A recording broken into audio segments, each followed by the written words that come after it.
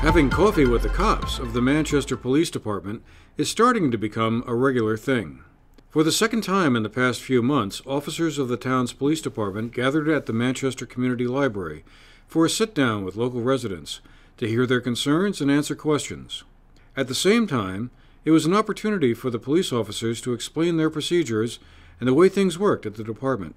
Sergeant James Blanchard, along with Corporal Chris Mason and Patrolman Ryan Madison, Darren Jennings, and James Bassong, met with town residents on Tuesday, January 9th.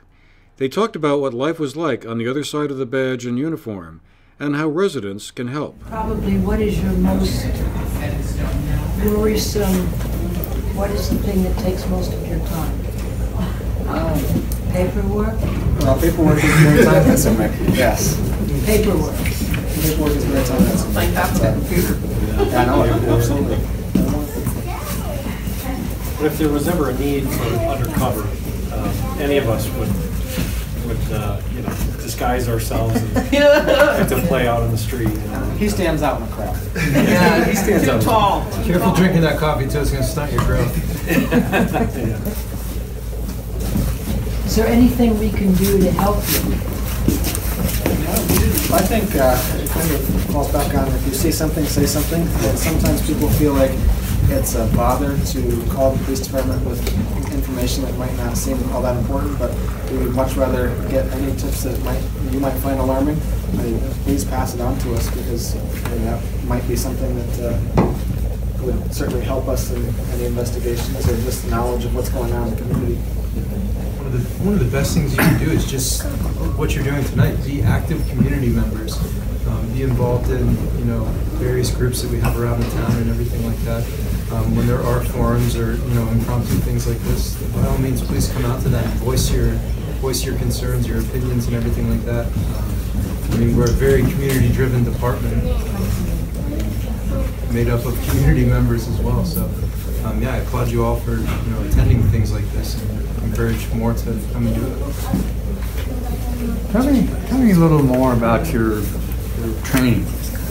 When you said, I guess, 80 or something. Break it down into what the categories are. We just talked about a lot of paperwork, and I can verify that occurs. But what are the other aspects of it? Is it the legal parts of it, or just I'll let you in?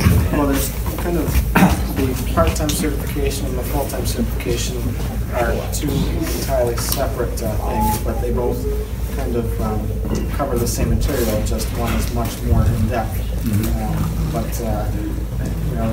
There's criminal law, motor vehicle law, and there's more specialties like crash investigation, crime scene investigation, domestic violence investigations, sexual assault investigations, Courtroom testimony, how to conduct yourself inside the courtroom, criminal procedure.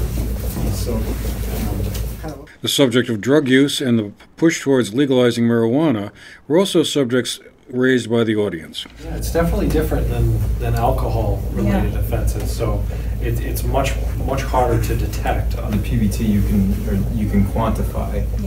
That we have that threshold. So until there's buccal swabs where you can test for THC, and it'll only tell you if it's present or not, but it won't really tell you a saturation level or anything like that. Right. And that was part of the governor's concerns with the legalization bill, was how it's going to impact highway safety. Because there isn't, not only is there really no way to test on site, on scene, but it's also difficult and onerous to get search warrants and blood work and chemists. We don't have the types of chemists we need in the state, so a lot of money is being sent on out-of-state chemists. And then to add to all of that, it's pretty unusual for an impaired driver to be only under the influence of THC. It frequently involves prescription medication, some amount of alcohol, so you may have someone whose PBT comes back below the legal limit of 0.8, but then they also have THC in their system, and maybe they're taking a prescription for some anxiety and disorder, and so then it becomes really like a soup of You know, how are we supposed to show that this person, it seems like common sense, right? You shouldn't drink, take prescription drugs, and smoke pot and then drive. But, you know, it's actually not that clear cut. So, yeah, it's been tricky, and that's been one of the things the governor's been worried about, you know. More such meetups are hoped for, both the officers and organizers of the gathering said at the end of it. For the GNAT TV News Project, I'm Andrew McKeever.